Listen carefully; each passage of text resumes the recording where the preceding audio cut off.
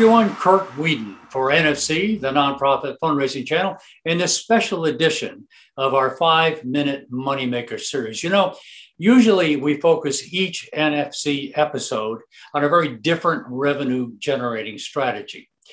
But for this particular video is very, very different. Many of you have probably seen Mr. Murray, the owner of Pee-wee Products Incorporated, who's brought a lot of information and humor to our various videos that we've produced. Well, we've received numerous inquiries from viewers asking if Mr. Murray is really a successful toy manufacturer. So this video is an answer to that question.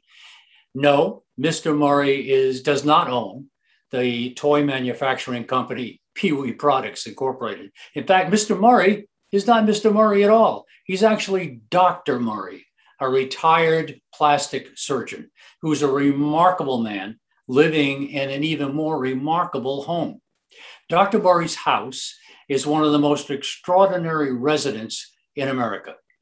It's filled from floor to ceiling with priceless documents and artifacts.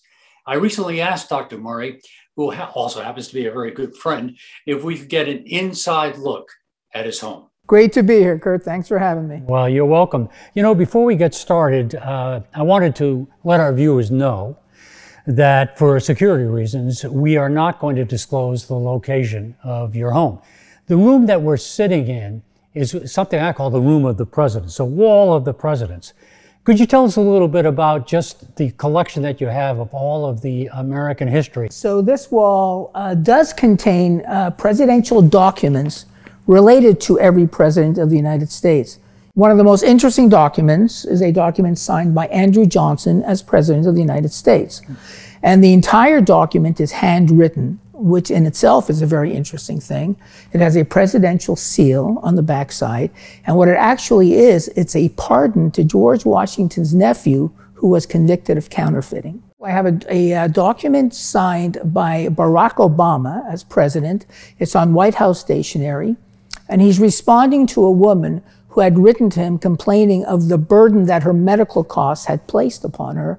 And he writes back to her saying, "That's why my medical reforms are so important."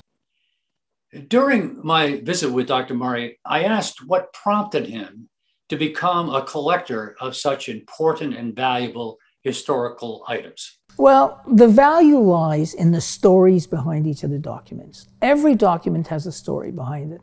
And if you love history and if you love the stories behind them, then it's a labor of love.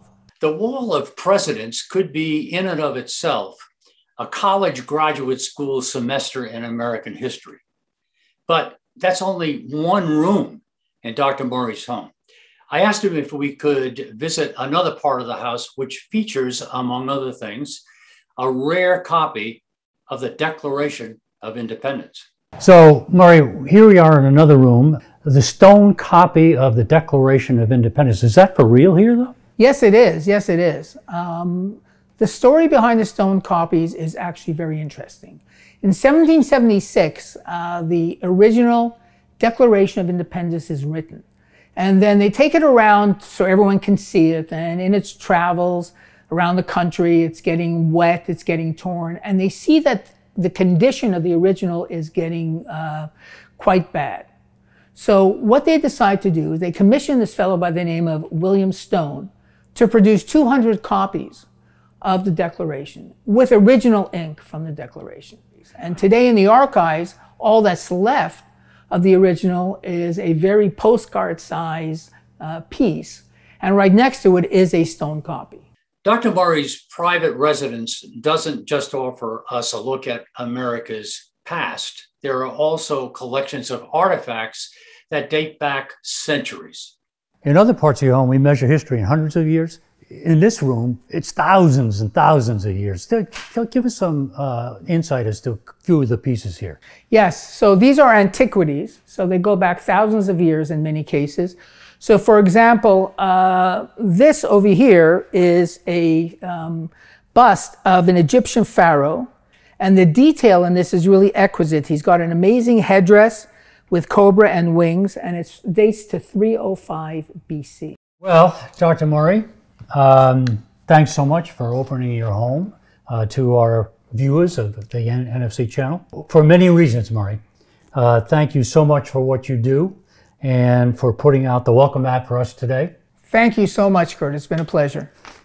In addition to helping NFC bring money-making ideas to nonprofits, Dr. Murray is himself a generous donor to not-for-profit organizations. He also spends part of every week volunteering his services, and he's brought his healthcare skills to Malawi, Africa, where he's provided assistance to a country badly in need of medical services. So, while Dr. Murray's home is itself an extraordinary treasure, so is its owner. I hope you enjoyed this special NFC presentation. This is Kurt Whedon, looking forward to being with you again soon.